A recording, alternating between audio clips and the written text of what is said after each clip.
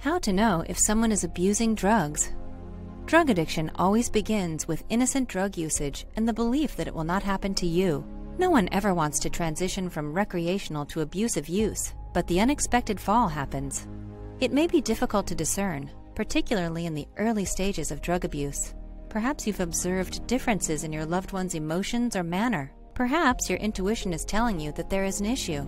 Even if you can't pinpoint anything in particular, it's worthwhile to assess your worries. If your intuition is correct, speaking up might save the life of someone close to you.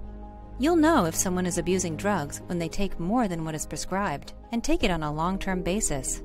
Common signs include taking drugs without prescription, mood swings encompassing extremes from happiness to anger, sleeping habits are changing, poor decision-making, particularly risking oneself and others.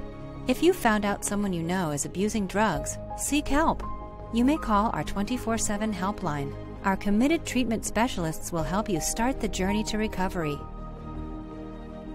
Does someone you love suffer from drug addiction?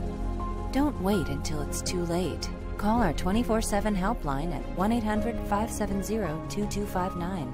A caring addiction specialist is awaiting your call.